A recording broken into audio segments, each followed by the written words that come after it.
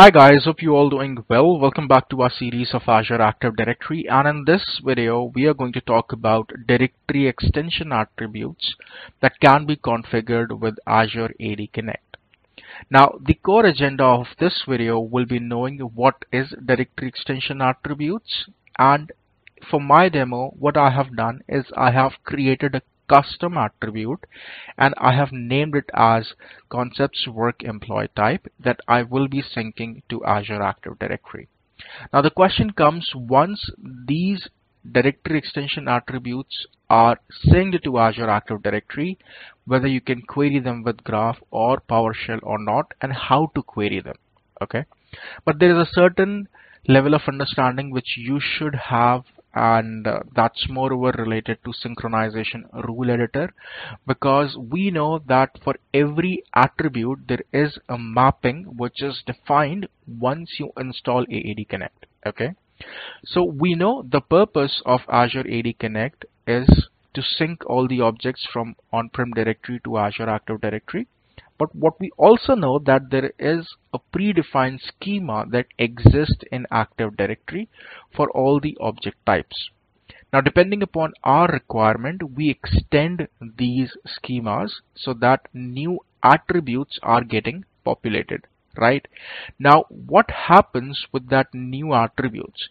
Let's say you have a requirement wherein you want to sync a particular attribute that has been extended recently or that has been added recently, or there is a very specific requirement which I will try to showcase in my AD, that I have created a custom attribute and I have named it as concepts work employee type, and I have mapped that to my user class in Active Directory schema editor. So what I will be doing now, that once I will go to user object and I will click on attribute editor, there will be an attribute named as concepts work employee type, and I will be syncing that to Azure Active Directory. But the question comes, how exactly this is going to happen, right? Now let's understand this process from service perspective. So what we know that when we install AD Connect, there are inbound and outbound rules which are created wherein the attribute flow mapping is defined. Now think about the scenario wherein you have created a custom attribute, but as of now there is no change which has been done to AAD Connect. So in this case, AAD Connect will have no reference for this particular attribute, and this attribute will not be synced to Azure Active Directory. So what we have to do is we have to enable directory extension attribute feature on Azure AD Connect, and we have to select this particular attribute to be synced to Azure Active Directory. And what will happen under the hood, a new rule will be created for this particular attribute so that the value of this attribute should be synced to Azure Active Directory. Now, since everything has to be done on Azure AD Connect server, so what I'm going to do is I'm going to switch to my machine where I have installed Azure AD Connect, and here we will be doing all the configuration. Now before I go ahead and create or configure directory extension feature, what I would like to show you guys is how that particular attribute is as of now getting listed. So if I'll go to my users and computers, and if I'll try to navigate any of the user object, let's say enter, and if I go to attribute editor, and then if I'll go to concepts work employee type, as you can see, this is the custom attribute which I have created and which is getting listed for my user object. Now my goal is to sync this particular attribute as an extension attribute to Azure AD. Now before I show you the configuration, there is one more thing which I would like to verify, and that is, as of now there is no rule which exists or that should send this particular attribute. So if you will try to search the user object, you will not find that attribute getting listed over here. So as you can see, I am not getting any attribute which is named as concepts work employee type, but once we are done with the configuration, there will be an extension attribute getting listed in the metaverse, and that will send the value from on-prem AD to Azure Active Directory. Now, since this is a change which you have to do from the configuration wizard, so what I'm going to do is I'm going to close AAD Connect, and now I'm going to close Active Directory. I'll minimize this, and now I will open configuration wizard. Now, I'm not going to make any other change apart from enabling directory extension attribute. So this is the first console that you will get, and now you can click on configure.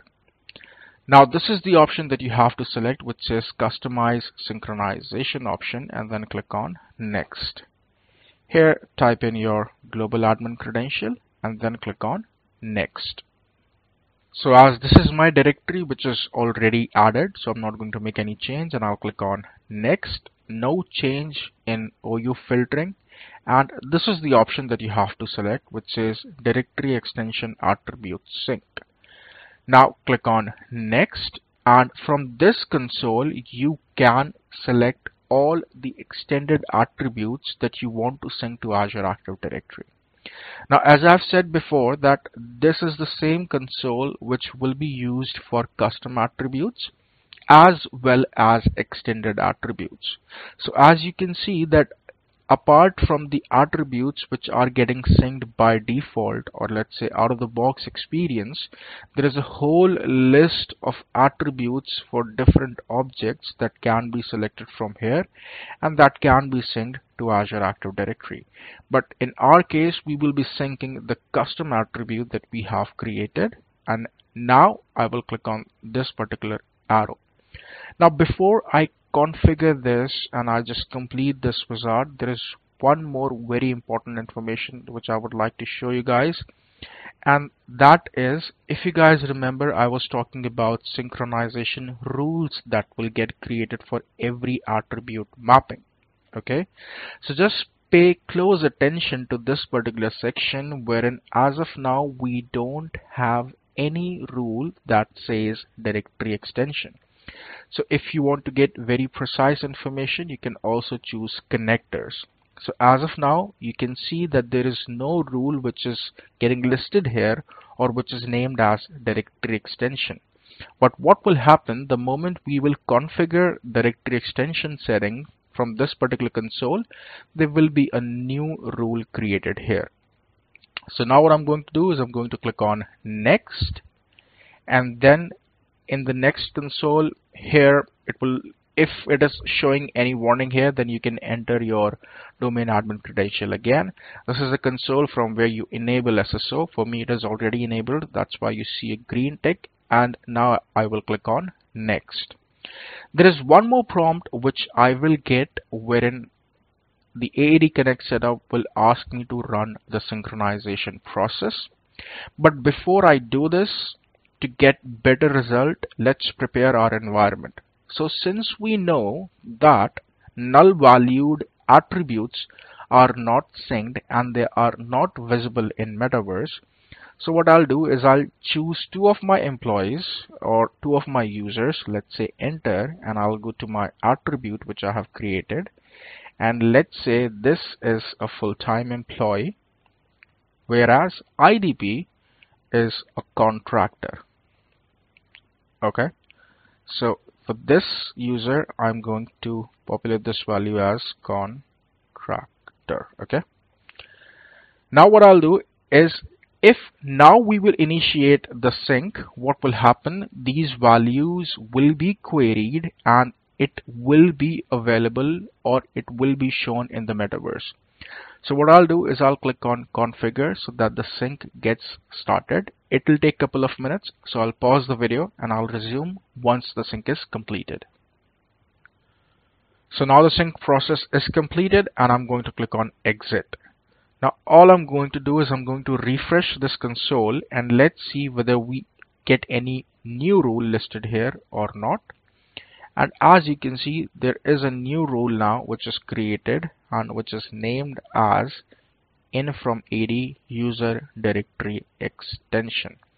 And now if I'll click on export, I will get the attribute mapping which says that on-prem attribute concepts work employee type should be synced as an extension attribute. Okay, so now in order to see how this value will be synced, let's launch the AAD Connect tool and let's go to Metaverse, click on Search, select the same user object, and as you can see, I'm getting this value which says extension concepts work employee type, and the value is FTE, which was not the case before. If I want to check the same value for IDP, I'll get contractor over here, and as you can see, this is the value which is as of now being sent, and the rule which is responsible for this is in from AD user directory extension, the same rule which we accessed from here. So now the next step is to go ahead and check whether the appropriate values are accessible from graph or not. So what I'm going to do is I'm going to switch to my browser where I have signed in Microsoft Graph, and as you can see, this was my previous query that I sent, and there was no extension attributes getting listed over here. This is a section where you will get the extension attributes, but now if I'll do run query, I should get the extension attributes getting listed here, and as you can see, concepts work employee type shows contractor for the user, which is IDP. Similarly, if I do this for enter, I should get FTE mentioned in this particular attribute value, and as you can see, the same set of information is getting mentioned here. Now the last thing which is left is to check this value from PowerShell, and for that you need the preview version of Azure AD module. As of now, what I'm doing is I'm copying the object ID of my user, and now I'll go to PowerShell, and here I'm going to type get-Azure AD user, and then I'm going to type object ID,